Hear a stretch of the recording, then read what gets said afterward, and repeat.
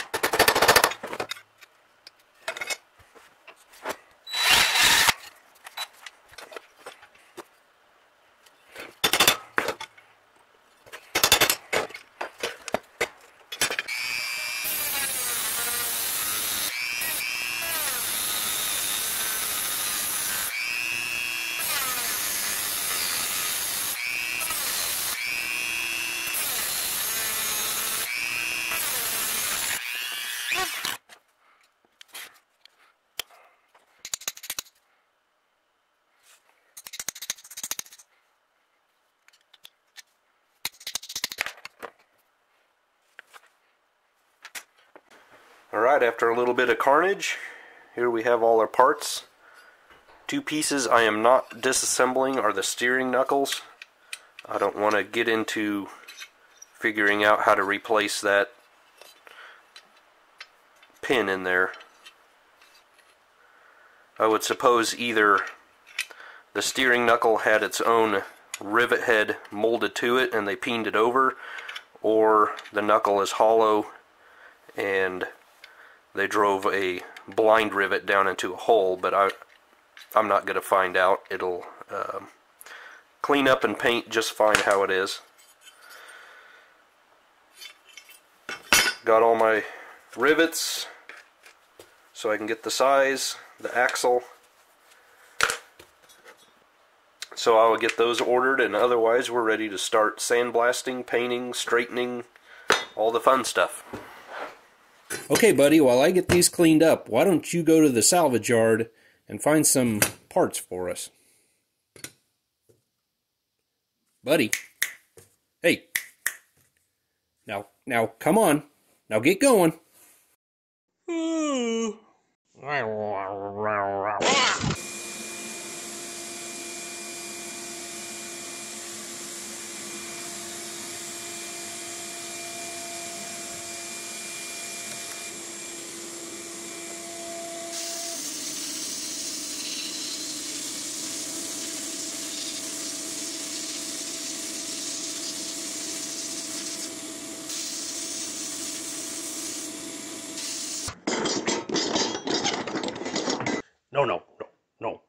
No.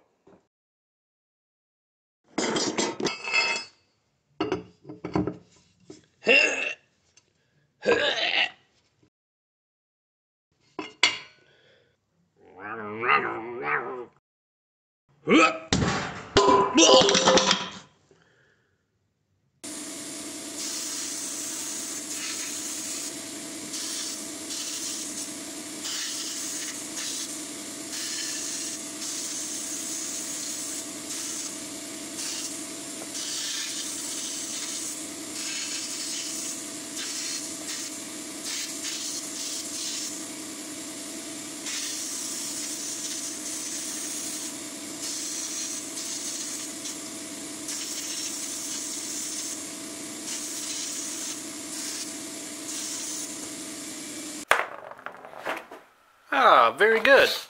Thanks, buddy.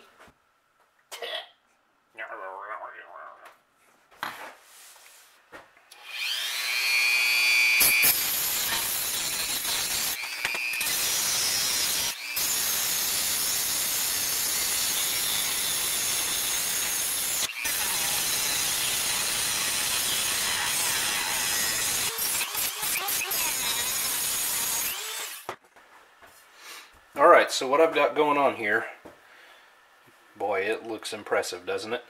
I've got my tractor body or frame or chassis or block or whatever obviously held down and leveled.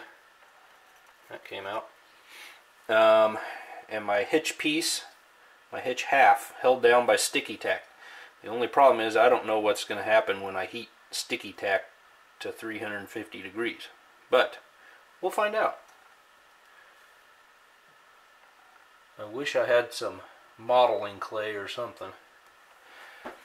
Anyway, what I'm going to be using is Muggy Welds, muggyweld.com.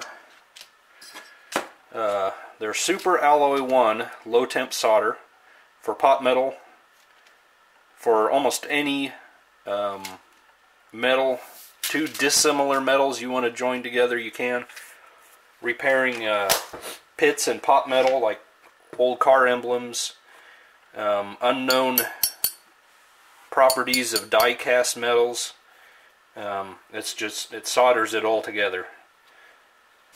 So I'm going to put on the special flux that comes with it, and what I'll be looking for, you can dip the rod in this and use the rod to apply the flux, but I'm going to make sure I get some in there. And it should turn a light brown when it's ready, when the temperature's ready.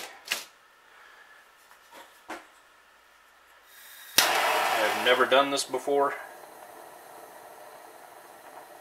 with this product, so this will be fun.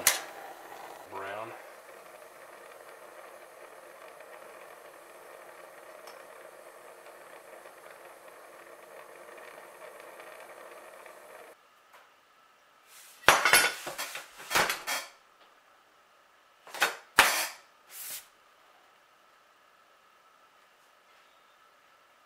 Like I said, I was trying to use Super Alloy 1, and it just wasn't soldering. I could get it to stick, but it wouldn't hold.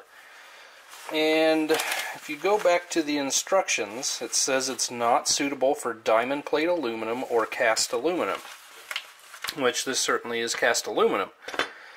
So completely my fault. They have all this information on their website, Muggy-Weld does, and I just didn't go through it. I thought, hey, you can solder aluminum, I'm buying it.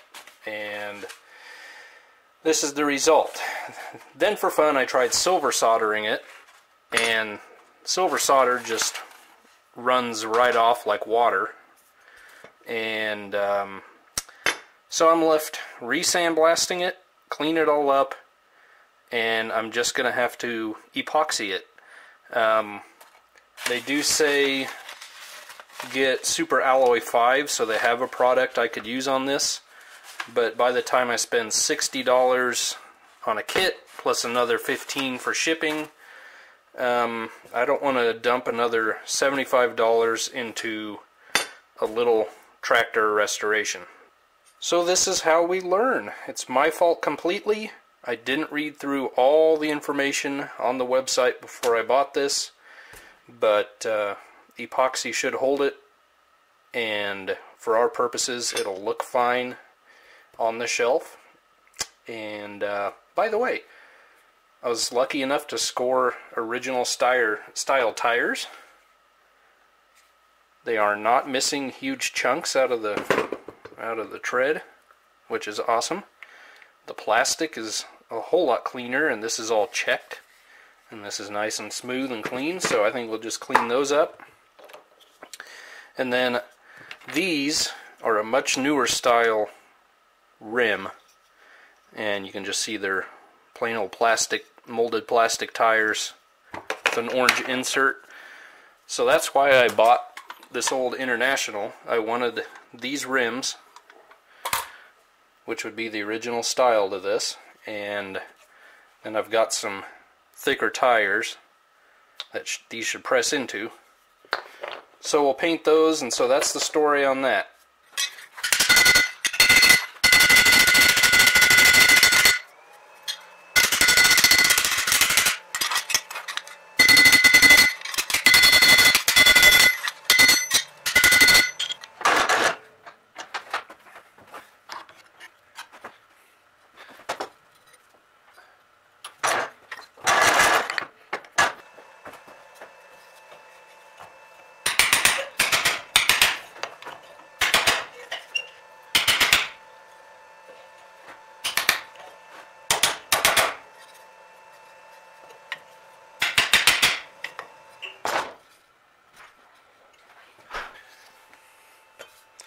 Now unfortunately, bending that back, the metal was fatigued and it cracked.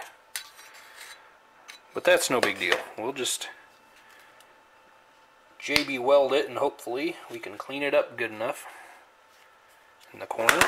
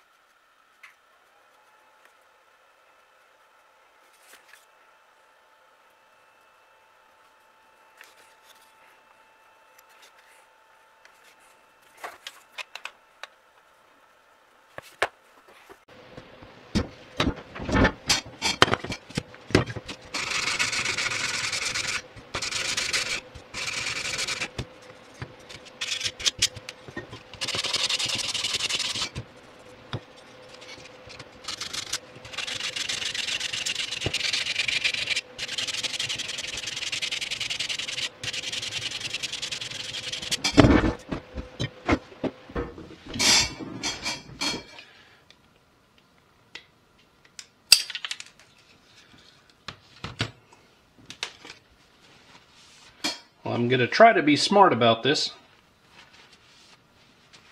More than likely I'll just end up being a nudnik.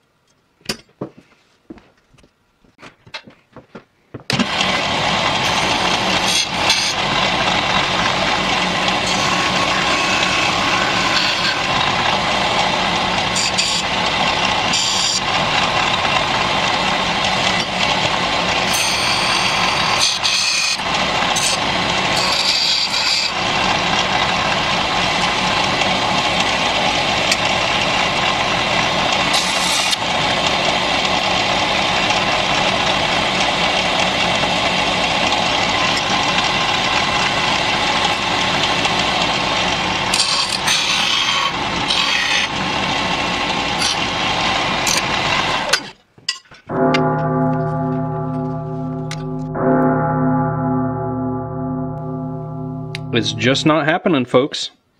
It is just not happening. I've tried soldering it, I've tried JB welding it, and I've tried regular epoxying it, and the fact is it's just too thin. There's not enough surface material for the torque you can put on there. You know, I can't even sand it without it falling off. So we are going to move on and accept the fact that it is what it is. The history of this little thing is that some kid played with it till the hitch fell off, and then his dad probably had to replace it. And we're just going to run with it. If you can't accept the bad things that have happened in the past, you will never move on into the future. We are going to reuse this. I will probably just rivet it in place. And I think what I'm going to do, we don't need that much drop. I mean, that hitch is almost dragging on the ground. So I think I'm going to take the bend out of it and then probably shorten it up just a touch. And then we'll reuse the hitch and move on with our lives, because frankly, I'm tired of messing around with it.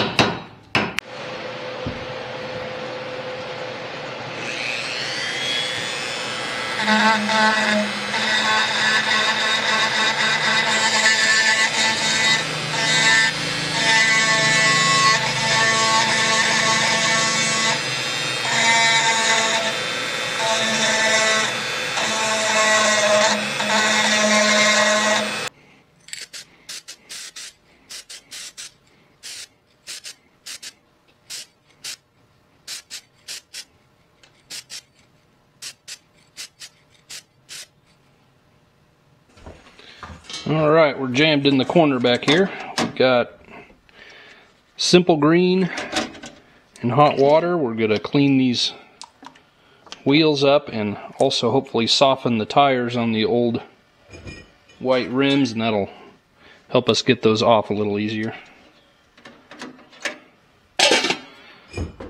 So we will let it go.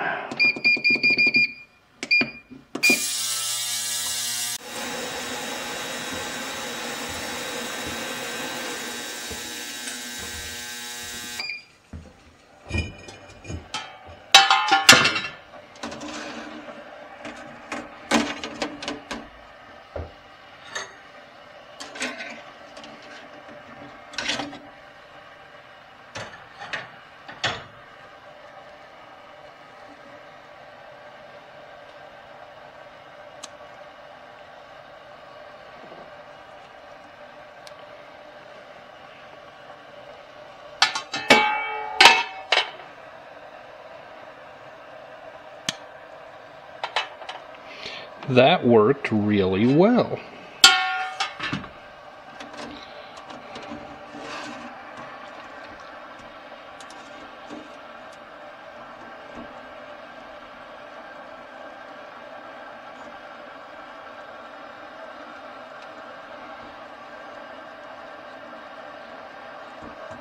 Okay, I'm gonna go rinse these off, and we're gonna scuff these up a little bit and paint them.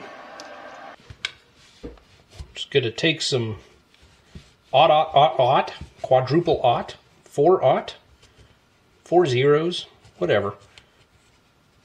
Some of the finest steel wool you can buy, basically, and rub these up with it. Water. Alright, I've got some water with a drop of soap in it, some 400 grit sandpaper, and my 4-zip steel wool. What I'm going to use the steel wool on is the front here, just getting to the grill and just smooth that out. I'm not overly concerned about what gets primer completely taken off. This never would have had primer on it anyway from the factory. I'm mainly more concerned about, after sandblasting, getting this a smooth surface again. I'm basically just using primer as filler, a very thin filler. Ertl would have, you know, that's bare aluminum, and they would have just painted right over that with their top coat. And so that's really what I'm just trying to get to. Get these. That's all I'm going to do with the steel wool, so I'm going to get this out of here.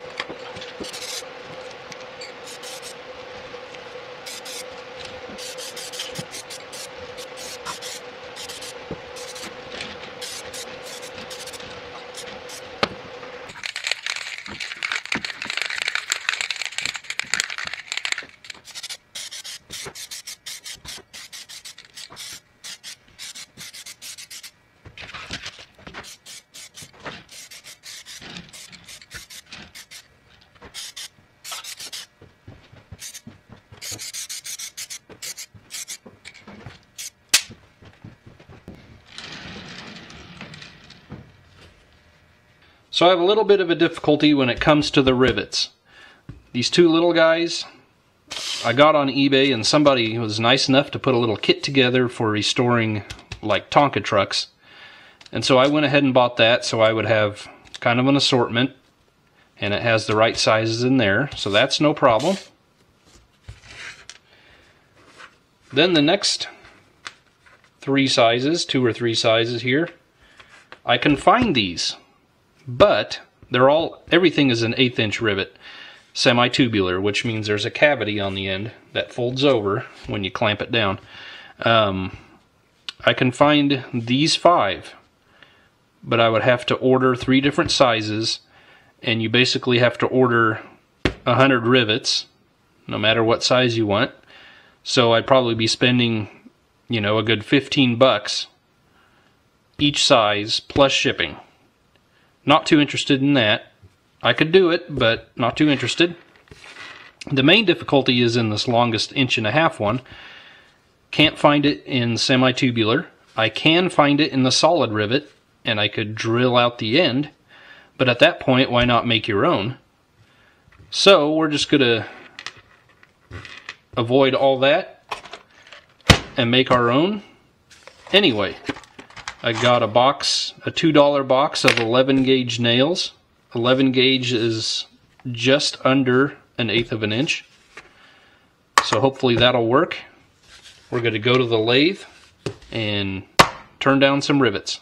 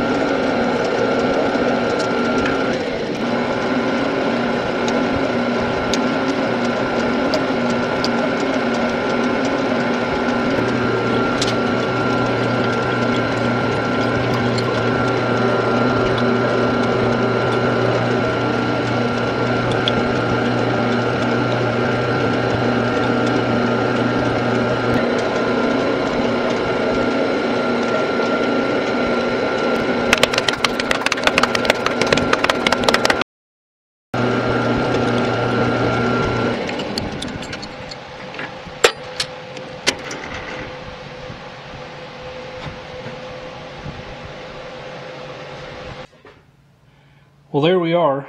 Slowly but uncertainly, I came to the definite conclusion I didn't need to make all the rivets from scratch.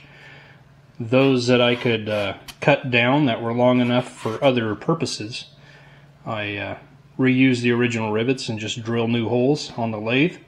But I did end up making the 3 longest ones that I needed from scratch. So there we go.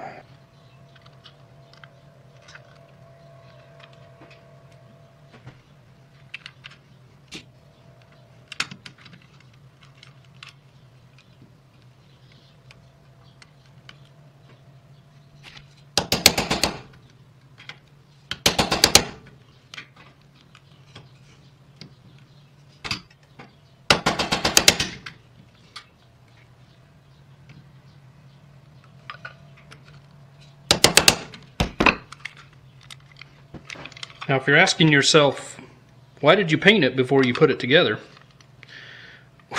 What do I look like? An Ertl expert?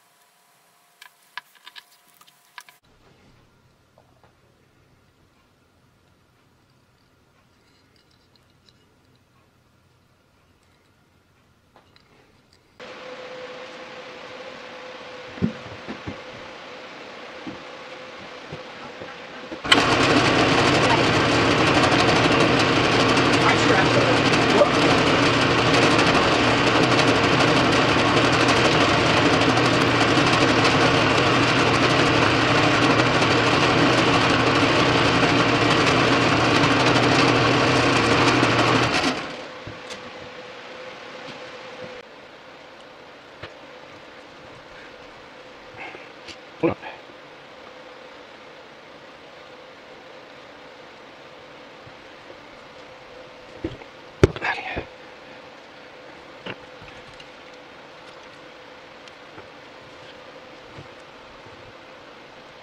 Oh.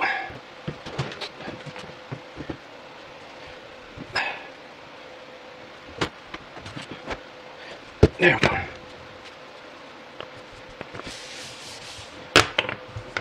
And how do these match? Pretty good. That color is pretty good.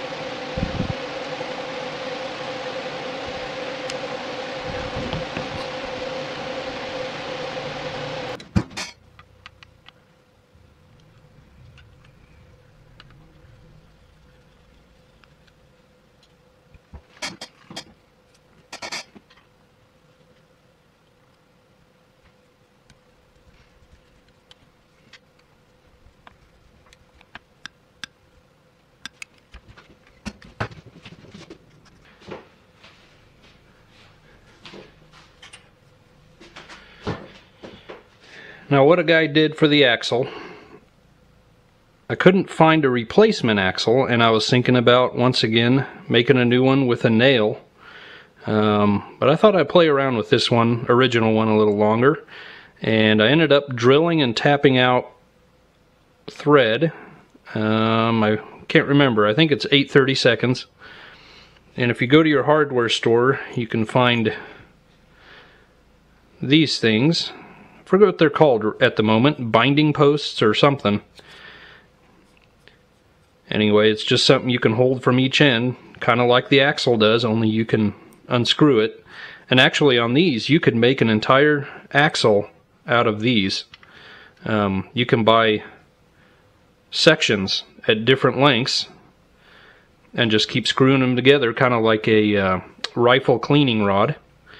And then at the other end, just put the screw. So I turned this down the same diameter as the head, as this head.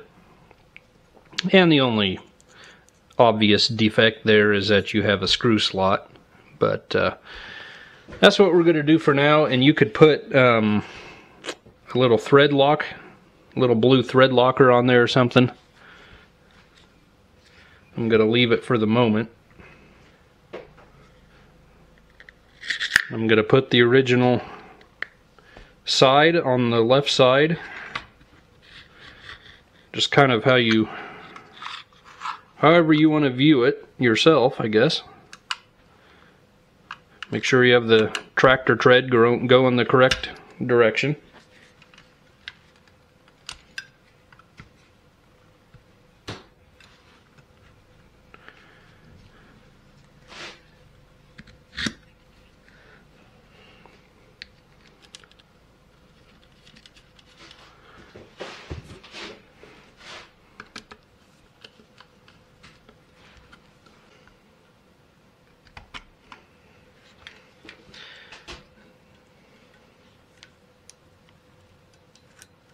This will only pinch for a second.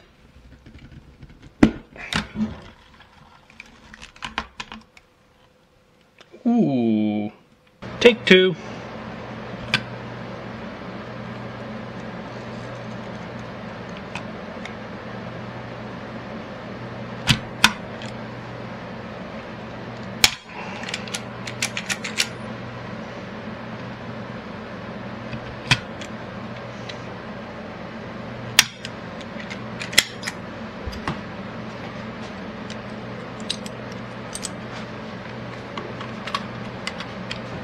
Okay, well there we go. That's it. I'm done. I'm calling it quits. What do you think? Hey, give me your opinions, give me your comments, give me your questions, whatever you want to do. Overall, I am pretty happy with it, how it turned out. I think the paint turned out pretty good for being spray paint. Along those lines, I actually thought the decals were water slide. I hadn't even taken them out of the package until it was time to do them. And lo and behold, they were just stick-on. Otherwise, if they had been water slide, I would have clear coated over them just to make sure they stay. The two big issues, obviously, on this restoration were the rivets and the hitch. Still not happy 100% with how the nails worked. Really need a softer metal or a softer steel product than a nail. And maybe you could do some annealing or something on the nails and get them to work a little better. I got them to work, but they tended to want to split instead of just flare out real nice. So some experimenting could be done with that. It's, you know, the what makes the difference on that is just how much money you want to put into it and how much time you want to put into it. And same with the hitch. I had already spent, like I said, $75 mistakenly buying the wrong thing, and I wasn't going to spend the same amount of money again. Kind of a letdown when making a video, to be honest.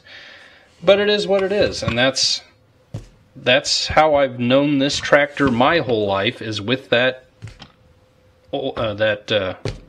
hitch that was screwed on there. So that's how it's going to stay for now, but otherwise looks great in my opinion. About this International, if any of you might have been upset that I cut it apart and stole parts off of it, well, the casting was broke. Steering wheel's broke. I bought it used off of eBay, obviously used, in this condition, and why not use one to make another bad one good, you know? So that was the story on that. Oh, and what's the deal with Buddy? Well, Buddy, I wanted to try a stop motion just for fun on this project. I don't know why. And I thought of Ertl. When I was a little kid, my oldest brother had a toy. It was Jimbo Billy Bob's Country Stampede or something like that. I'll put a picture here of it. Basically, he was a country singer with a 18-wheeler, like a Peterbilt for some reason. I don't know if he, like a Jerry Reed kind of knockoff thing. I don't know. Anyway, I wanted to find that figurine of Jimbo Billy Bob and do a stop motion with this because it was an Ertl product. Well, we couldn't find him. At least, well, okay, I asked my mom and she had no idea, I'll be honest. I saw this guy at an antique store. He's a Buddy L product, actually, from the 60s. Looks a lot like Mick Dundee, but anyway. So I bought him. His wires are all broken. He doesn't stand for a hill of beans. It was incredibly difficult. I think his legs are 2 different lengths. It was just silly. I apologize if it was annoying, but hopefully I got it out of my system. So that's the story on that. And for now, me and Buddy are going to say adios. Thank you so much for watching. God bless you guys. We'll see you on the next one. Bye-bye.